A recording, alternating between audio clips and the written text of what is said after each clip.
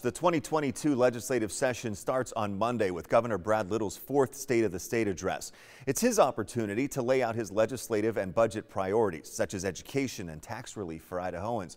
But he's not the only one with a priority list. Democrats and Republicans in the legislature have their top issues to tackle as well.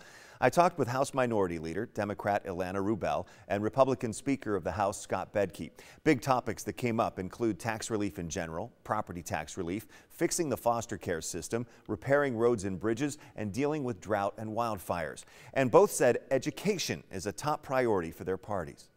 It's really unforgivable with the amount of money that we have in the bank that we continue to be last place in America on education funding. And it's starting to pan out in our numbers. We've been seeing dropping literacy, dropping go-on rates, dropping high school graduation rates. It's really impacting our future and the future of our children in bad ways. And beyond funding full-day kindergarten, which is a very top priority, just across the board. We've got to get teacher pay to a competitive rate. And frankly, we'd like to see some facilities funding, because that's another thing that's hitting property taxpayers. We understand that the most critical component of a good education in Idaho is a good teacher. And particularly our K-12 systems and particularly in the K through 3, we want our kids leaving the third grade reading at grade level.